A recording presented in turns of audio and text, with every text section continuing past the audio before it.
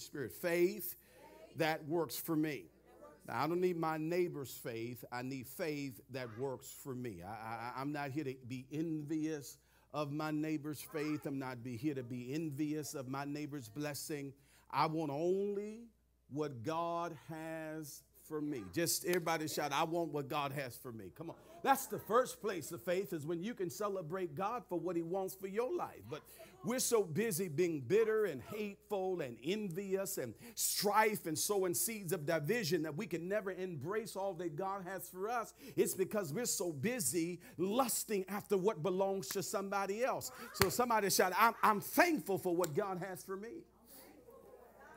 And so without the temptation of going all the way back to the beginning of what we've been dealing with, I want to pick up a little bit from where we left off on last week, because I need you to know if faith is going to work for you, then you must understand that faith on your level requires this, and you might want to write it down. You've got to stop doing what you're not assigned to. You got to stop doing what you're not assigned to. Some stuff you trying is not for you. Let me just free you today. Let me just free you today. Let me help somebody today. Some stuff you trying is not for you. It's not for you. That's why you keep experiencing so much failure in that, because it could be that is not for you. Okay, I know everybody else has succeeded in it. I know everybody's prospered, and I know everybody does it so well, but that's not your lane. If we're going to embrace the faith that works for us, we got to learn to appreciate our lane. Somebody shout, I got to appreciate my lane. Come on, say it, I got to appreciate my lane. I'm not going to hate over my neighbor's lane. I'm going to celebrate my neighbor's lane while I watch them work and believe the same favor that's on their life is on my life, because the same God that came through for them is going to come through for me. Can I get a witness this morning? So I want to revisit a passage that was recorded, written about David from the writing of Samuel. We stopped there on last week, and I want to go to version 2 of this discussion. And so let's go to 1 Samuel chapter 33, 1 Samuel 17 verses 33 through 40. Now, I'm using my lavalier today because I don't want to rush this discussion. Y'all pushed me when I got the handheld so I can kind of pace myself a little bit, because I'm trying to teach you on how to get blessed. And I don't want to rush this morning. Are y'all cool with that? I don't want to rush it. I don't need y'all pushing me. Amen. Amen, musicians. Let me just teach this, because in all thy getting, get an understanding. I'm just trying to help y'all get an understanding. That's all I'm trying to do. So let's go to verse 33 of 1 Samuel 17. It says, and Saul said to David, you are not able to go against this Philistine to fight with him, for you are but a youth, and he has been a man of war from his youth. Verse 34, you know the story. But David said to Saul, your servant used to keep the sheep of his brother. David tells Saul about his resume. He says, listen, I know you are basing it on my exterior, and maybe you think I don't have any experience for what I'm getting ready to embark upon, but I'm not new to this. I'm true to this. See, when you know what God's called you to do, you sometimes you can confidently explain your next move. Am I helping somebody today? So when I'm moving, good to see you, Miss Laura. When I move into things of God, there's some things I'm experienced for. When I look at all the hell I've gone through, yes, I realize that the hell was not in vain. That God was using the hell to prepare me for what's next in my life. So when you look at your life, I don't know who I'm talking to in this room or maybe in the cyber sanctuary, but can we just take a moment and just press rewind a little bit? Just look at that divorce you came through. Look at that bankruptcy that you came through. Look at that layoff that you came through. Look at that, you being a single parent, raising one child on one single income with minimal support, with the father not picking up the child, and you still made it work. I want you to know that that was training ground for what's next on your life. I'm here to tell somebody you're about to face a Goliath, but guess what? You have been equipped to handle it. You have been equipped. Somebody shout, I'm equipped to handle it. All right, so verse 35, he says, I went after him and struck him and delivered him out of his mouth. And if he arose against me, I called him by his beard and struck him and killed him. I'm trying to move quickly because I can stay there for a little while, and I don't want to do that. I got so much I got to give you. And then verse 36, your servant has struck down both lions and bears, and this uncircumcised Philistine shall be like one of them. When you look at your next measure of faith, you've also got to look at prior victories that you have received and understand that the same God that came through then is the same God that's going to come through now. Hallelujah. I feel that one. Listen, anybody got any prior victory statements? Any prior victory? Come on, let me just see. I know these lights are on. I can't see that much, but if you got history with God, then you've got to know the same God that was with you then is the same God, hallelujah, that's going to be with you now. So whatever you wrote on your piece of paper on last week, God told me to tell you, I'm with that. I'm with that. I was with you then, and I'm with you now. All you got to do, just equip yourself, prepare your life. Watch this to handle what's next. Some of you have things, dreams, goals, visions, and ideas and suggestions that come from heaven, but you're not set up for it yet. All right?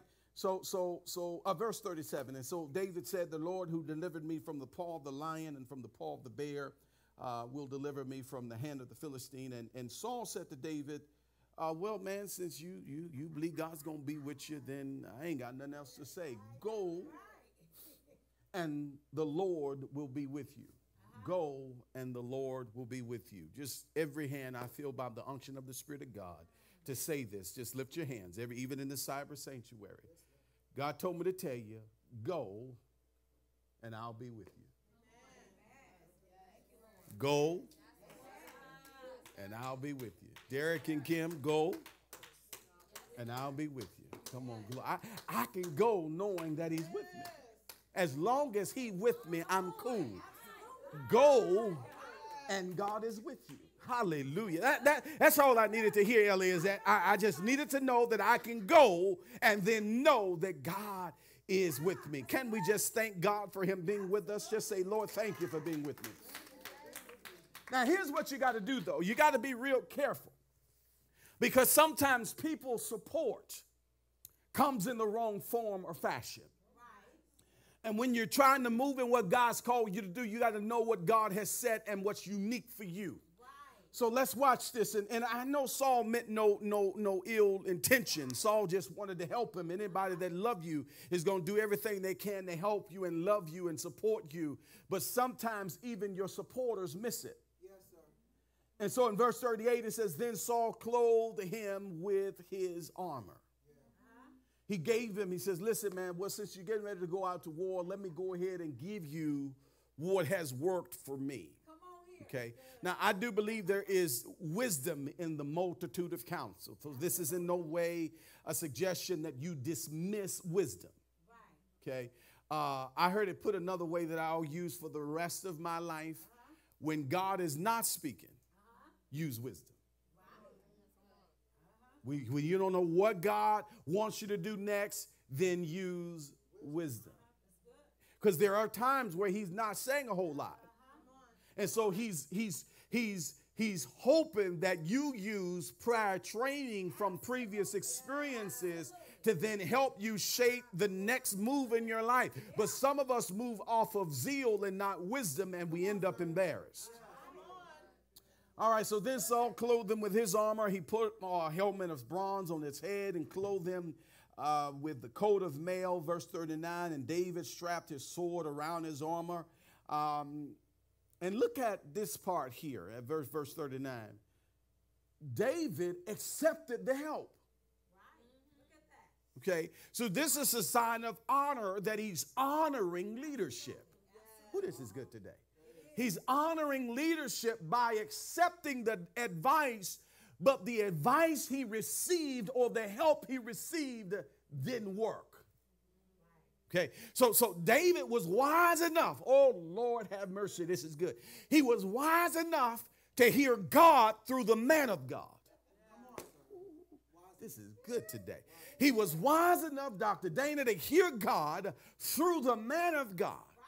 So he accepted the instructions of the man of God, and when that did not work, he then had to retreat to the work the way that it worked for him.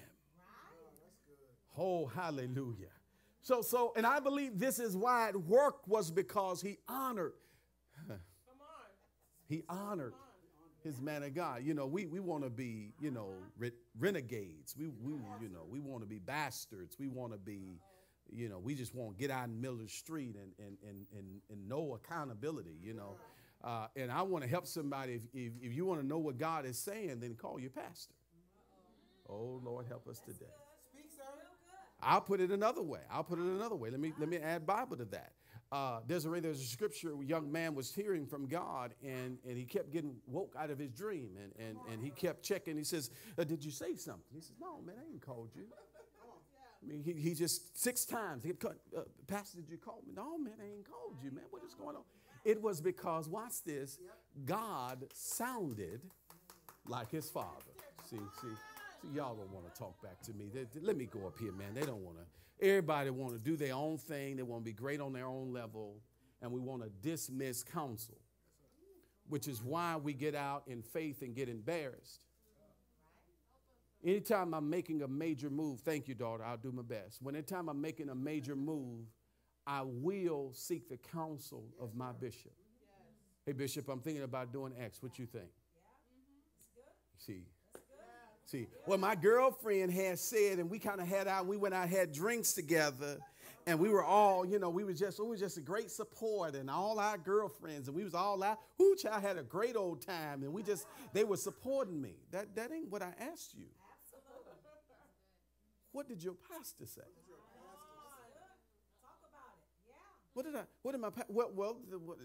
I ain't got a pastor. Well, let me help you.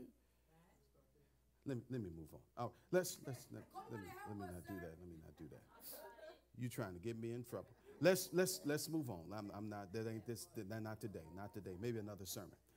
It says, and he tried in vain to go, for he had not tested them.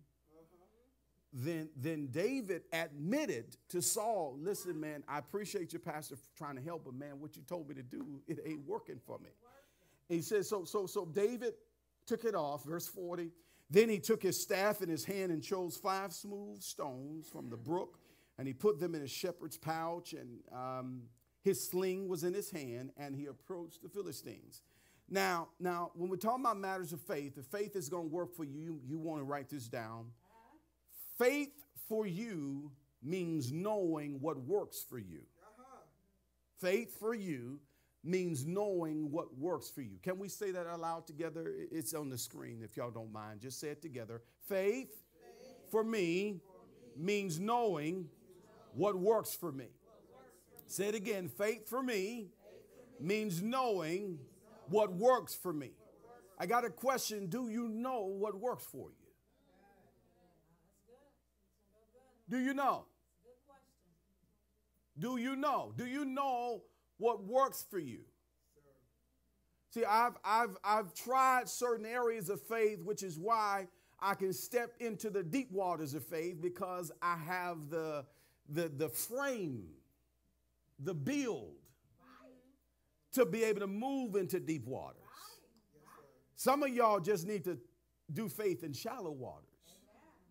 Hallelujah. When God had told us to embark upon this project of renovating this space, or I'm calling it flip this building. They flip houses, so I'm going to flip this church. So when God told us to turn this into a 200-seat sanctuary, and I didn't see how it was going to happen, and then I invited folk who's smarter than me. I met with an architect. I met with a couple of contractors. I met with electricians. I met with HVAC folks. I enlisted the wisdom of other people to help support, watch this, or affirm what I was believing God for.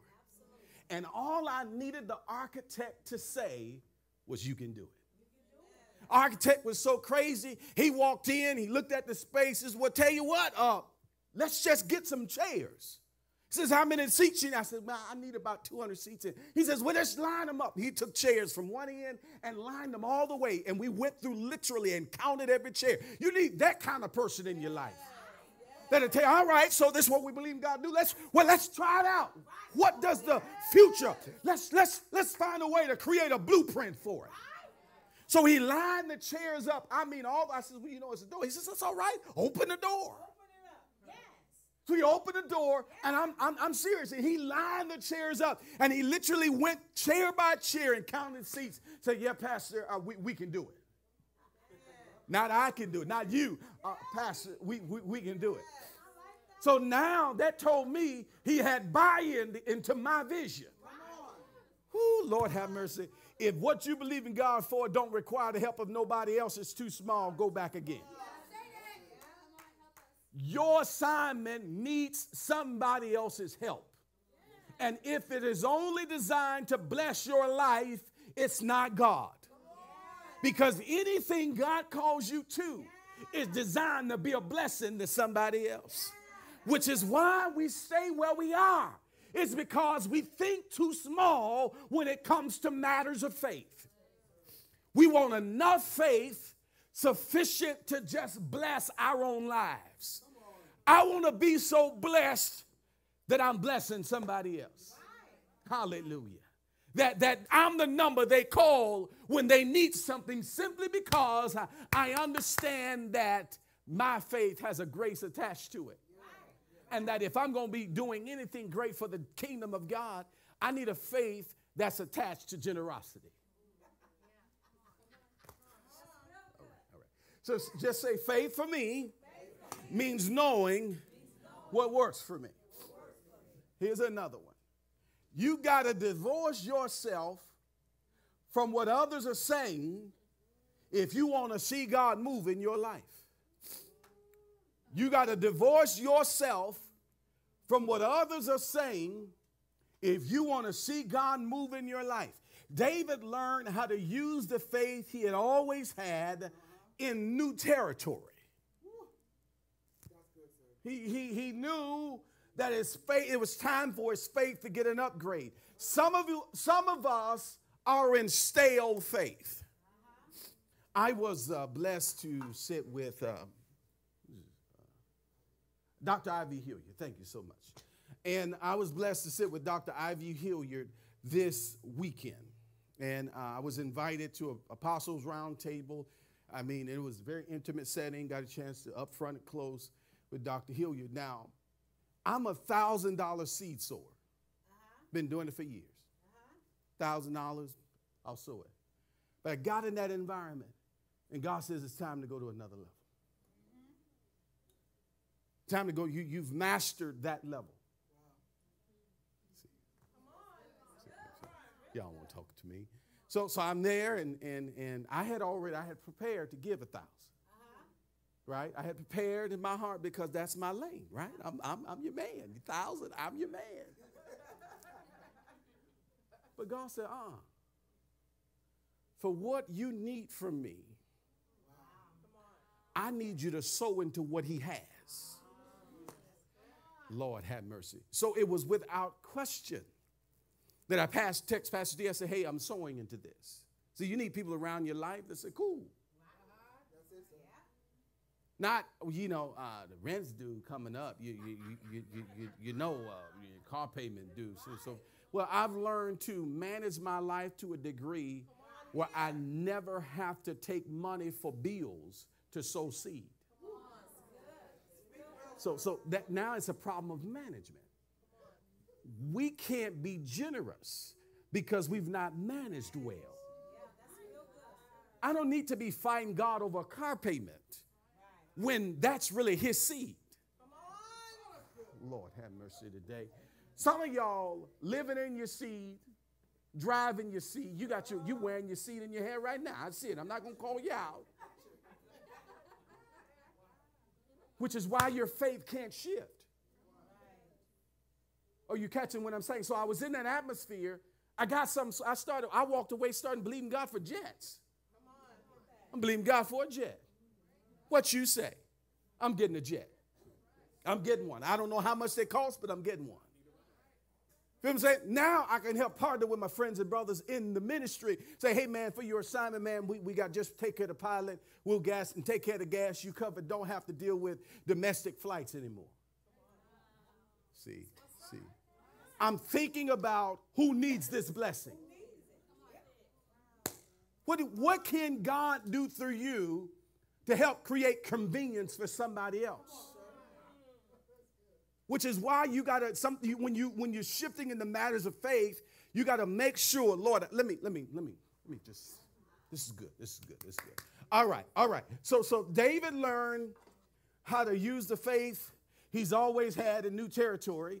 And David's faith was developed in smaller ponds. So you practice your faith. Somebody say, I got to practice with faith. Come on, I got to practice with faith. Come on, say it again. I got to practice with faith. In order to give faith to work for you, you must also understand this truth. Lift your hands up, every hand. Lift it up. Now face it towards you. Just look at your hand. Everybody look at your hand, not me. You can win with your hand. You can. Look at it again. Look at those hands.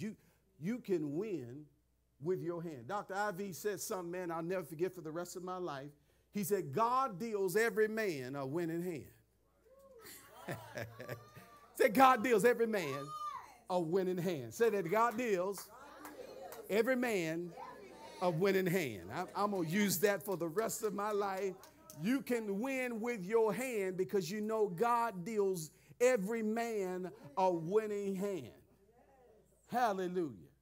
You just have to find a way to maximize your current hand through faith. That's how you say, I'm going to maximize my hand through faith. Say it again, through faith. Now, here's the thing. I'm not here to say that there are things you can't do in the earth realm to assist or complement your faith. I believe in education. I believe that. You should further your education if that's what you're called to do. You're talking about you're going to be in boardrooms and things of that nature. You got to have maybe a couple of degrees behind your name. Because you're not dismissing, because here's the thing.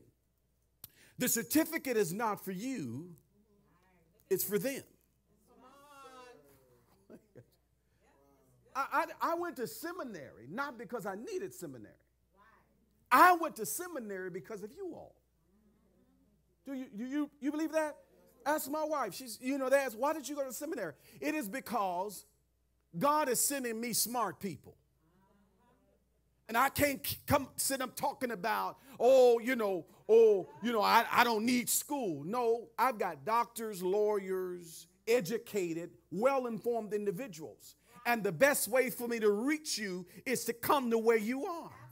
So you don't dismiss what I'm saying. So I'm here to help somebody understand there's nothing wrong with furthering your education or adding certifications for you to get whatever it is that you're trying to do. But what I'm saying is that doesn't make you. I understand my assignment demands that I have the certificate. Okay. Me and school we like oil and water. We don't do well together. But I sat in the seminaries. I went through, I think my hardest class was Old Testament, New Testament survey. Tough. But I sat through it because I knew it was necessary for what was on my life. Are you hearing what I'm saying to you today? Say, I can win with my hand. All right. Now, I told y'all a couple of weeks ago that saving faith requires blood. Is there anybody in here with faith with blood on it? Let me just see by a show of hands. So I told you this, and I'm going to give you a few things, practical things you can run with. While saving faith requires blood, the gift of faith requires development. God deals every man saving faith. We all get saving faith. But faith as a gift is just that. It's a gift. It has to be developed. Just say, I've got to develop my gift. Okay. Saving faith, the qualifier for saving faith is to have faith in the finished work of Jesus Christ. Instantaneously, you have received the gift of the salvation faith, which is giving you access into the kingdom of God. But if you want to take it any further, the gift of faith requires development. Everybody shout, the gift of faith requires development. So here's a few things you must understand about the gift of faith. Is this good teaching today? Y'all good? Y'all good? All right. Here's a couple things y'all need to understand about the gift of faith. A few things you need to do to enhance your walk with faith. First thing you got to understand when it comes to the gift of faith requires education. You got to educate yourself on faith. Okay? Gift of faith requires education. Everybody shout education. Come on, say it again. Education. Let's prove it in the Word of God. 1 Thessalonians. Go there with me. 1 Thessalonians chapter 2. 1 Thessalonians chapter 2. I'll give you all this great download on this morning. 1 Thessalonians chapter 2. And there's ESV. And this is Paul writing to the church of Thessalonica. He says, we ought always give thanks to God for you, brothers, as it is right, because, look at it, what does it say? Your faith is growing. Somebody say, I've got to educate myself on matters of faith. So Paul says we ought always to give thanks to God for you, brothers, as it is right, because your faith is growing. Everybody shout, my faith is growing. This is so good. There's somewhere else I want to take you. My faith is growing. Let's keep reading. He says, your faith is growing abundantly. I love that. It's growing abundantly, and the love of every one of you for another is increasing. When we talk about educating ourselves on matters of faith, faith grows as the Word of God is applied properly. Right. Here's a problem with some of us with faith. Is we are praying for stuff God has not allotted for us. Okay, so let me put it another way. When you pray, I give you the desires of your heart when you pray. Why is the contingency because when you pray, I'm only going to put things in your heart that's for you. That's the secret. It's when I pray, prayer gets me out of being envious and jealous and wanting what doesn't belong to me. When I pray properly, God gives me things that are designated and assigned to me, which automatically invokes my right to believe God for it. Ask and it will be given. Seek and you shall find. Knock and the door will be open unto you. Listen, you can say to this mountain, be thou removed or cast it, and it will happen. It's because you're asking based on what is allotted for you. Are you asking what's been permitted for you or your neighbor? We ought to always give thanks to you, God, brothers, as it is right, because your faith is growing. Faith grows as the Word of God is properly applied. Watch this. With the cross being the object of our faith. That's what that whole text has to deal with. It's the cross being the object of our faith. Another word, and I heard it this way. Glory to God. I heard it another way. I heard it another way while I was 30,000 feet up in the air. I heard it another way. He says faith has to be programmed. It's got to be programmed. I was up reading Bishop Jake's book, Don't Drop the Mic. You got to pick it up. Picked it up on yesterday, reading it up there. And he was talking about not dropping the mic. And I don't know how I got the thought, connected it to faith. And now I'm talking about it today. Faith has to be programmed. Everybody shout, faith has to be programmed. So another word for education I want to use is programming. Programming. Everybody shout programming. When I got home and landed, I finally looked up the word program. Program means to provide a computer or a machine with coded instructions for the automatic performance of a task. So when it comes to matters of faith, maybe we wrestle with it. It's because we've not programmed ourselves with sufficient amount of information to cause us to move. We have enough information to pray for it, but not enough revelation to move after it. When I program, I tap into revelation, I move into it without question, logic, or reason. So some moves I make, it's in matters of faith and revelation. When I program myself with enough word, when I program myself with enough of his word, then I arrange my private life to accommodate what I'm believing him for publicly. Then automatically I qualify what I'm asking for. As long as the private and the public don't come together, you will be harassed by your own dream. You'll dream about being that. You'll dream about becoming that. You'll dream about walking into that. It's because private and public has not come into alignment or agreement with one another. So my faith requires programming. Somebody shout, I got to program this. Let's look at this. Numbers chapter 13. This text deals with the 12 spies. The 12 spies, Moses sends out 12 spies. Now, let me give context here. Numbers chapter 13, verse 1. And I'm going to give you 4 things you need to know about faith and all that in just a few seconds. But I'm giving you this text first because I want to show you how faith is programmed. Okay? And so the Lord backs the request because initially the instructions would just go.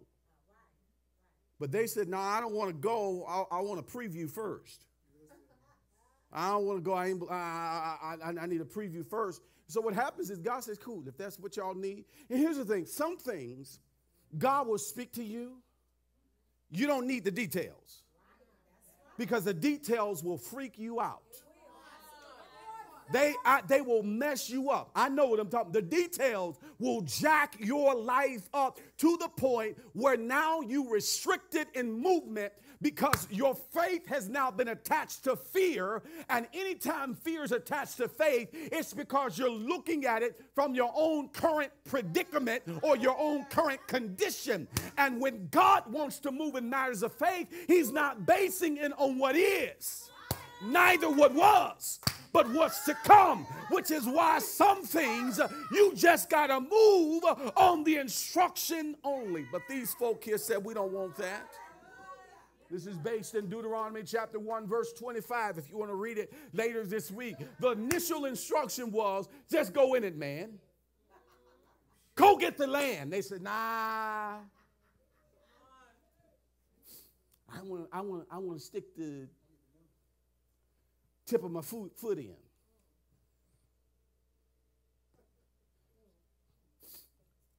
You'll catch it later.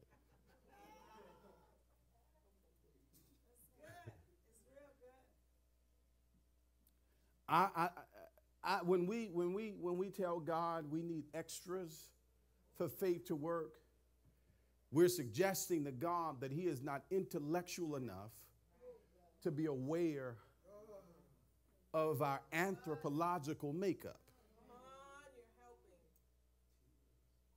And so what I've learned to do is some things I just don't question when I don't have answers. This is good. Faith has to be programmed. So let's look at this. Numbers 13:1. The Lord said to Moses, send men to explore Canaan, which I'm given to the Israelites. Send one leader from each of the ancestors' tribe. So at the Lord's command, Moses sent these men from the desert of Paran, and all of them were leaders of Israelites. Okay, so faith has to be programmed towards an objective, programmed towards an objective, programmed towards an objective, programmed towards an objective, programmed towards an objective, program. You're going to get it in just a minute. Program towards an objective. Faith is asking you, what is the objective? What's the objective, Kim? What is the objective? Okay, you want to go back to school. What's the objective? Why? Well, because I can prove all of my girlfriends that I got my undergrad and my master's and going to be get my PhD so I can post on Facebook that I'm Dr. So-and-so. Okay, you don't need it. Why do you need that? And many times the question is designed to show us the measure of our heart for why we're asking for certain things. So anytime I ask God for anything, I attach a why or reason to it because I'm telling myself, this is not for you. It's given to you on loan. You just use it when it's not in use. That's how it is with our finances. I don't own what's in my account. God, I was telling my wife, we gave the leaders in what is it, Monday, leadership development. We talked about, what is it? A leader is grateful. Come on, pull it out real quickly, son. Pull it out. Generous, growing. You can see they ain't paying attention in the leadership class. What is it? Where's your nose? At home. Why do you put it on your phone? Okay. Where's my phone? I'm going somewhere with it. Hold on. I don't know now. No, that ain't what I said. Now they making up stuff. A leader is grounded. Yeah. A leader is grounded. A leader is growing. A leader is grateful. And a leader is generous. So Pastor D asked me, she says, that was really good, sweetheart. She says, but one of them I got to ask about. She said, one on generous. I don't know that I'm real generous. I said, no, sweetheart, you are. You're very generous. She says, no, babe, you just the other day, you went through your closet and you just took clothes down and just went and gave them away. I said, well, it's because I was feeling in excess. Why should I ask for more when I can't get rid of what I got? She says, well, how do you do? I says, here's the thing. You don't need anything God can't talk to you about. You don't drive nothing. Don't live in nothing. Don't wear nothing that God can't tell you to give away. If he can't tell you to give it away, it's an idol. Or idol. It's your little doll just for you. It's something you pet that builds your ego so you can floss in the summer months and we go on family vacation or, you know how you do. You get around certain family members. Y'all like, come on, man. Come on, man. Car ain't been washed all year long. Doc, you go to the car wash, you ask them jokers to wax it, clean the interior, detail it, make the tires shine. It's because you got an image that you got to keep up. Don't possess anything that you can't give away. Don't. I know it's heavy. Some of y'all looking like, man, that just disqualified me. When it comes to matters of faith requires you to be at a place of understanding that whatever it is that you're believing God for or do in your life, it really is not for you. It's for the benefit or the development of someone else. Well, this even gets down to your time. You know your time is not your time.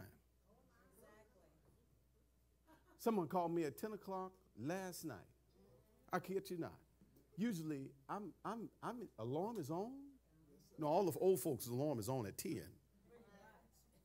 Alarm is on. I had a shower. I'm going to bed.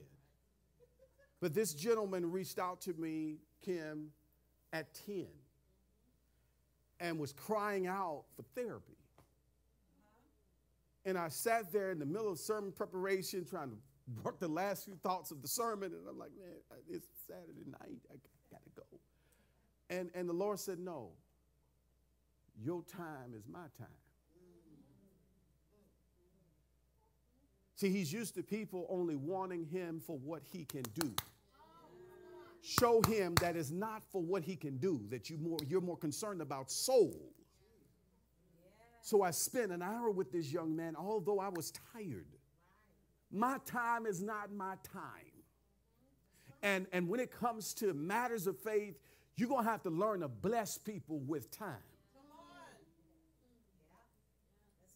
Not with people who are going to waste it. This is not saying give your time to anybody. But someone who is going to value your time because you have something that can build their lives. Because watch this. Somebody gave you their time.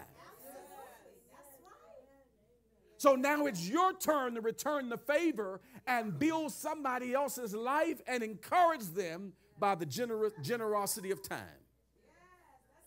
Am I helping you today? I don't know why I went there. Lord, I got to hurry up here. Faith has to be programmed towards an object in order for it to increase measure that you require. 4 components of faith that you got to be educated on, and I'm going to quit here. 4 components of education that you've got to be educated on. Everybody shout, I got to educate myself on matters of faith. Say it again. I got to educate myself on matters of faith.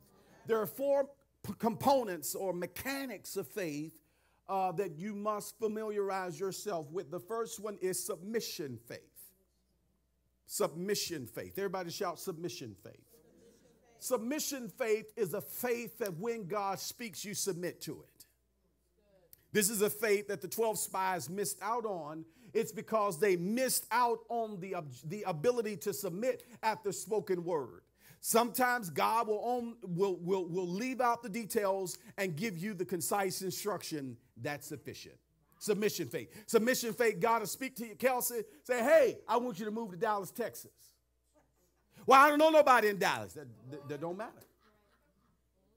Submission faith, get to Dallas.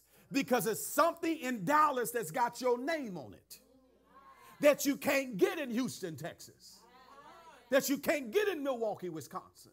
That you can't get in California, but it's in Texas. See. You got to understand that when it comes to the mechanics of faith, one dimension of it is you got to submit. Somebody shout, I got to submit. I gave someone an instruction on last week. And one true way of submission faith is if they obey the instructions of the faith of what I told them to do. I told them to go buy 50 boxes. So go buy 50 boxes and start packing. Don't matter what your credit score is. Don't matter how much reserve you got. Holy Spirit said get 50 boxes. Right? Submission faith. Everybody shout submission faith. Submission faith. Let's go to Luke 5:5 to prove it in Scripture. It says Simon, when Jesus comes up to Simon, Simon is frustrated in his assignment. And God takes Simon to the next dimension and education on matters of faith by saying, Peter says, Master, we have toiled, man, all night. We have degrees in fishing. Doc, you new to this. I'm true to this. I'm not a line fisherman. I'm a net fisherman. I know where they biting at. Jesus said, I got all that. Somebody who don't know anything about your industry will come in and speak to you matters of faith and say, God said do X. And you're looking at them like, man, come on now. I mean, it's because God will speak something that is foreign to someone else to show you that it's from God. So Simon said, Master, we've toiled all night and it took nothing but, look at it, submission, faith, but at your word, I will let down my net.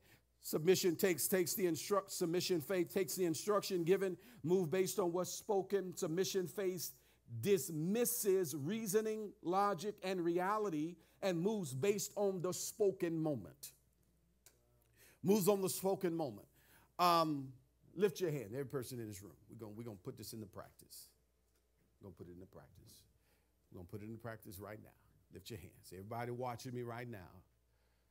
God told me to do this, so I'm not doing this just to be funny, but I'm doing it because I heard Holy Spirit said do it. So I want you to get one thing on your mind that was on your piece of paper, Lexi, that you believe in God to do. Just one thing. Get on your mind. 10, 9, 8, 7, 6, 5, 4, 3, 2, 1. That one thing, is it on your mind? Nod your head. God told me to tell you, go after it. Well, Pastor, you don't know what it, I don't care. Well, you know, Pastor, my credit situation, I don't care. Well, you know, Pastor, situation with the mortgage crisis and there ain't no house. I don't care. Whatever is for you, it's for you. Nobody can live in, drive in, wear, or be with what's yours. Nobody can live in, drive, wear, or be with what's yours. Are you catching what I'm saying? Submission faith requires that you go at the spoken word that has been released. Is this good teaching? So it's a faith that dismisses reasoning. It dismisses logic. It dismisses all education and comprehension of how you move into something. Submission faith at the seat of the word spoken moves. Everybody shout submission faith.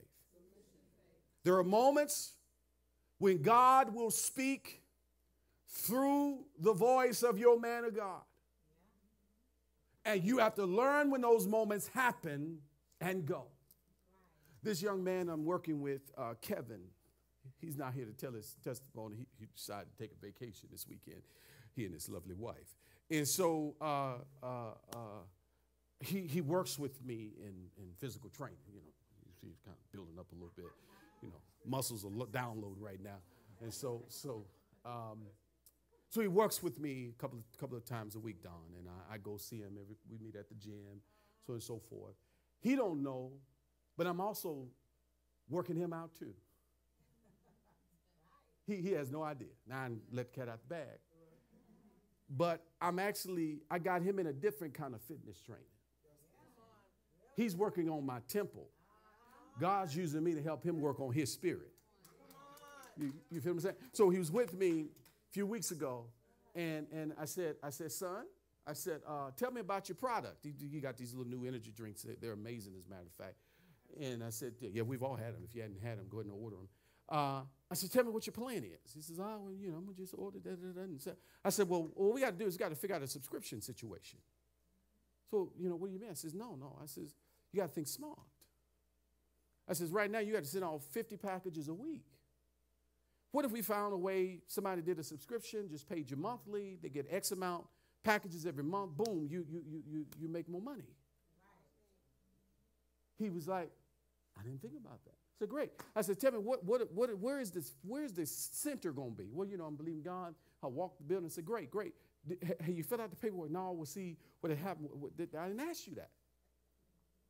Have you filled out the paperwork? Well, I'm going to get to it. I'm working. I said, here's what I need you to do. I need you to call so-and-so, and then I'm giving you till Thursday. Fill out the paperwork. Well, past so-and-so, I have this. I didn't ask you that. If you're going to be around me, what's on me eventually gets on you. Same favor and oil and anointing. If you helping me get fit and so I can live long, be around so I can chase Pastor D around the house, surely God wants to bless you. Right?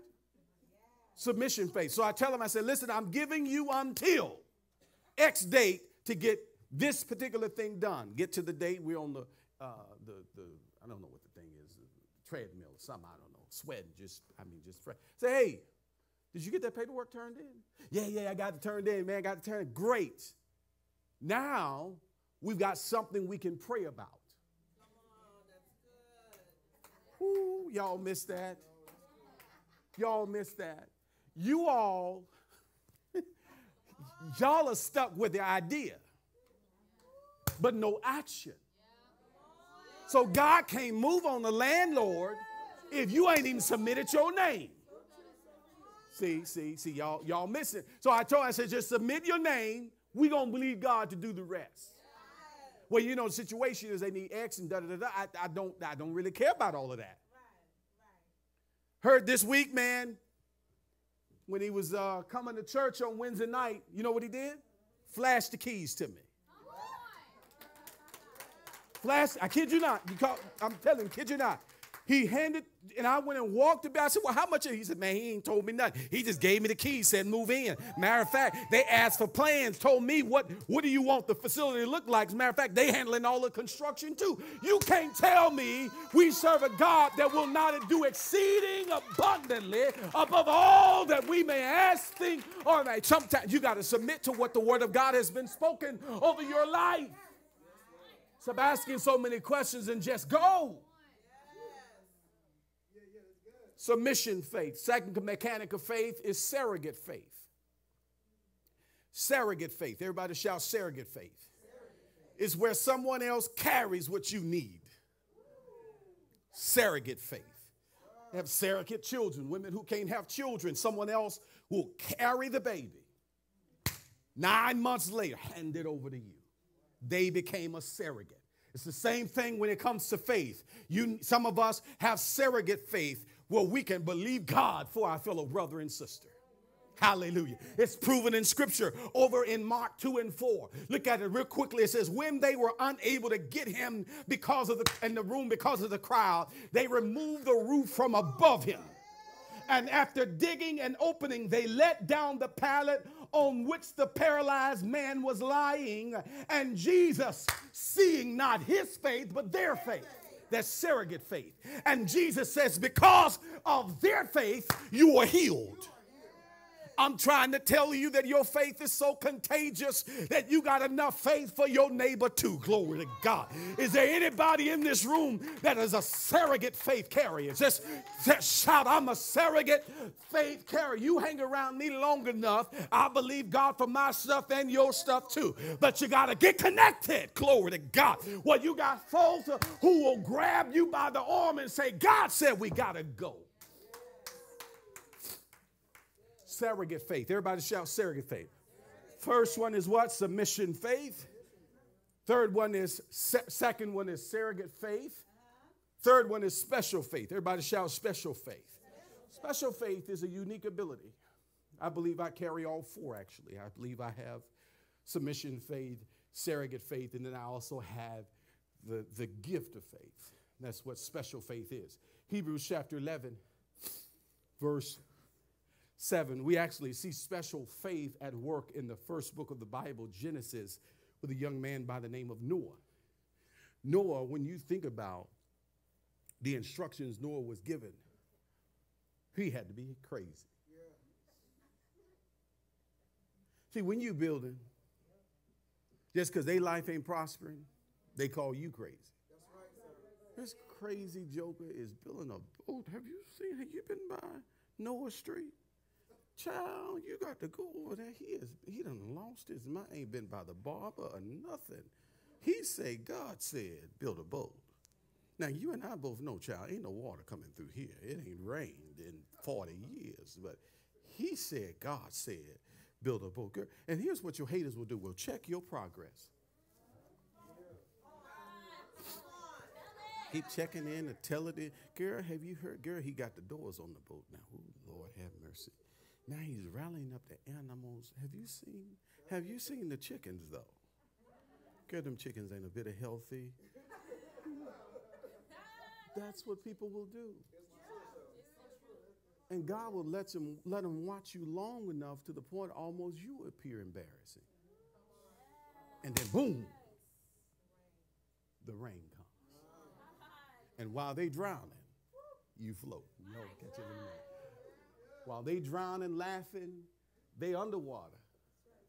You above it. You catch what I'm saying? It's because that is a faith that is special. It was so powerful that it's recorded in Scripture, Hebrews 11, right here, by faith Noah, being warned of God concerning the events as yet unseen. Special faith sees stuff before it even happens. I remember it was at the October of 2019 in this church. We had just did a debt-free campaign, Tamika, and we said, God said, cancel all the debt. And we went through, am I right about it, Ken? We went through, we raised a certain amount of money, and we canceled all the debt for loans and things of that nature. A month later, God told me to upgrade all the camera equipment, get all new lighting and create visuals for online ministry. I said, but you just told me, cancel the debt. That don't even make sense. Now you people getting ready to laugh at me. None of that matters. Just go, Ellie, upgrade all the camera equipment, upgrade all the lighting, improve the visualization. You'll understand it later. So come November, December, this church went through a major visual upgrade. Y'all remember that? And I thought I was tripping. Something is going on. What is going on? But God said, just upgrade the equipment. I heard nothing about no coronavirus, COVID-19, pandemic. Didn't know anything about it. Come February, we started hearing the news about a pandemic, and we laughed at it. Right? We get to the first Sunday in March. Boom, shut the church down. He says, you see why? I told you to upgrade the camera equipment. It is because I was preparing you for what they didn't see. Special faith is when God says things that have yet to happen, but you trust what he said and you move off of these said instructions. And watch this, you minimize impact. Special faith will help minimize your impact. Oh, y'all don't believe me? Ask a young man, was it Joseph?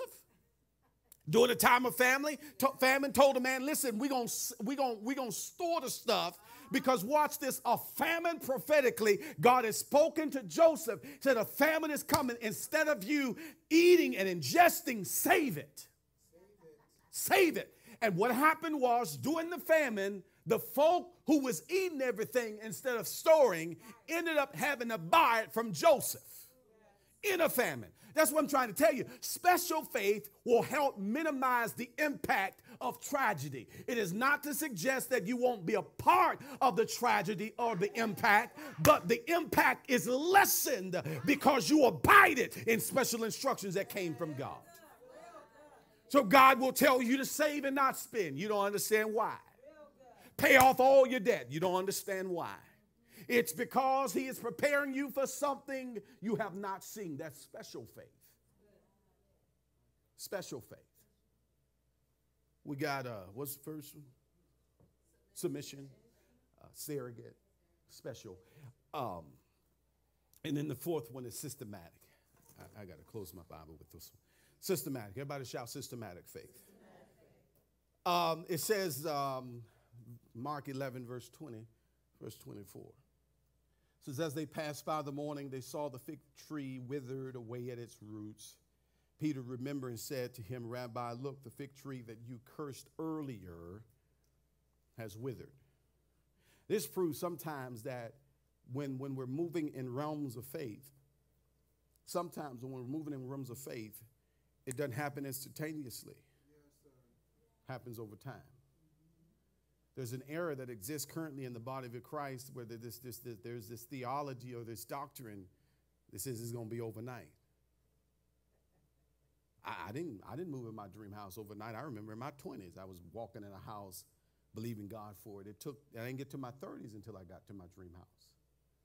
That's 10 years of believing God. But you said it's going to be overnight.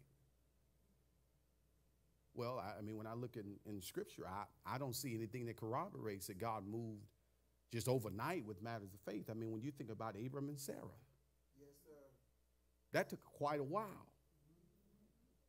for her to give birth to that child. When you think about Caleb, that took a while. Look at y'all looking at me, look at you. It's because we have been taught something about faith that's not correct. And that is, we have an improper understanding of timing. And we trash our faith when it doesn't happen at the timing that the prophet said it. And truth be told, many of them are saying that because they know that's what excites you. The prophet's going to tell you, hey, man, what God's going to do for you, man, it's going to happen in 2045. Now, would you run around the church over that? No. So what they'll do is they'll short circuit the instruction. You know, God says he's going to do it overnight. Now you run around the church and you get to 2045 and it happens. So we have to mature when it comes to matters of faith, because biblical faith is not anything that happens overnight. I'm telling the truth. There's nothing in Scripture that corroborates that when you speak in matters of faith that it happens on tomorrow. One day with God is 1,000 years, and 1,000 years is one day.